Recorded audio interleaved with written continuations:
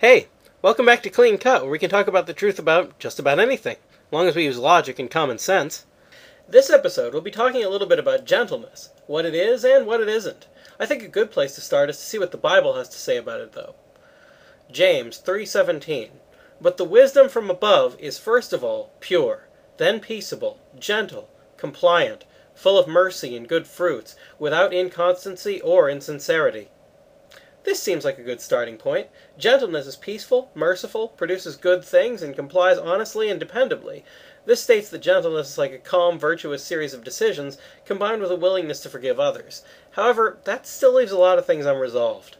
Some people, for example, say that in order to really be gentle, you mainly need to let other people get their way, or at least not stomp on their egos too much.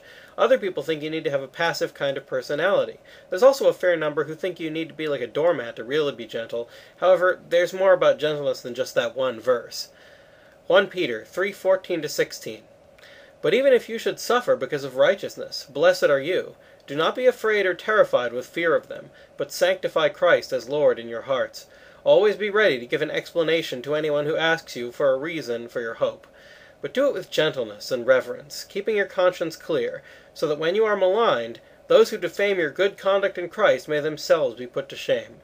This verse clearly defines a type of gentleness that doesn't let itself get steamrolled, proving that interpretation number 3 is wrong. But more importantly, it talks about defending the truth with a clear conscience, which isn't possible for a passive person who's always letting others get their way.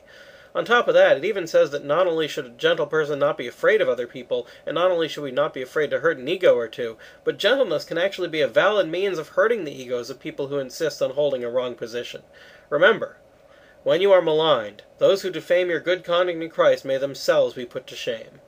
In other words, just by maintaining good conduct, you make it much harder for other people to find any fault with you.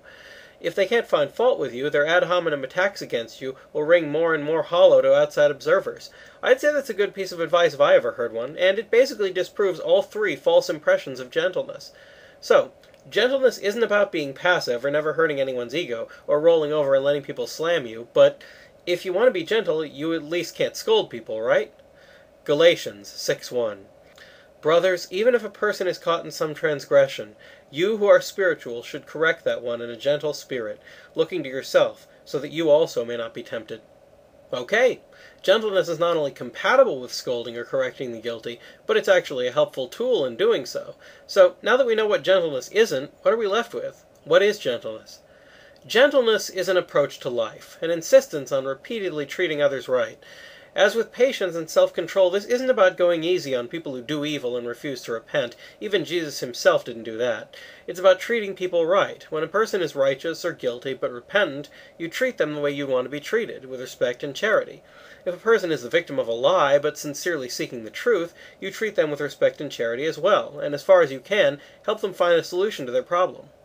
On the other hand, if a person is committed and entrenched in evil-doing, respect and charity take on a totally different form. You respect the person enough to not want them to continue in their sin, and the most charitable thing you can do at times is to try to shock them out of their commitment to evil-doing, like Jesus did to the Pharisees. At times like these, there's nothing more gentle than being bold, shocking, and determined to denounce evil-doing. That's what gentleness really is. That's all for now, so keep asking questions, and thanks for watching.